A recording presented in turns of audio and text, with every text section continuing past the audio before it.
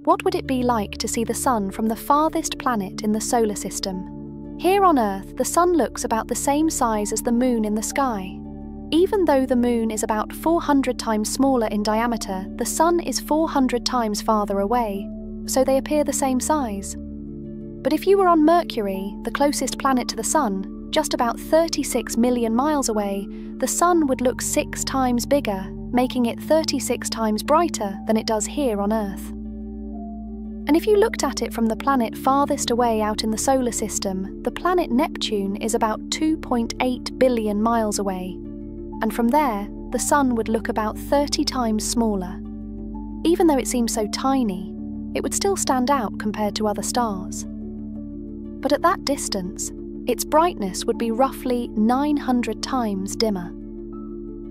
That's why temperatures on Neptune can drop to around -353 degrees Fahrenheit.